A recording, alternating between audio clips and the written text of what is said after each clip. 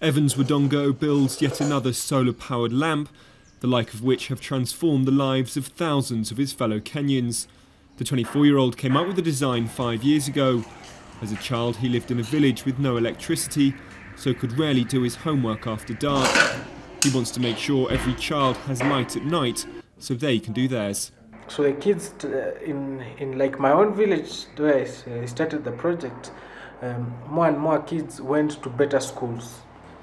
And so when they go to better schools, some of them, I've seen them now, they've graduated from colleges now. And this is because they improved their performance in school. But the impact hasn't just been on education.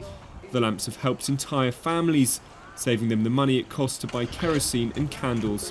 Where many families earn less than $1 a day, the savings can mean a huge improvement in their lives.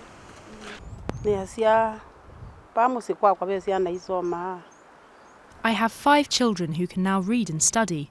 We don't have much money as my husband only gets a small amount of work, but now we can save that money instead of buying kerosene, and we can buy other things. The lamps are distributed for free through rural community groups, funded by donations and built by volunteers. This allows the money the groups save collectively to be invested in small businesses. Chicken houses, rabbit houses, and cows. We have milking cows for milk, for meat.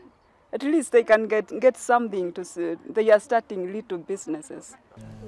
15,000 lamps have been distributed across Kenya so far, and Evans hopes to give out another 80,000 in the next 5 years, meaning that there will be no excuse for the children not to do their homework.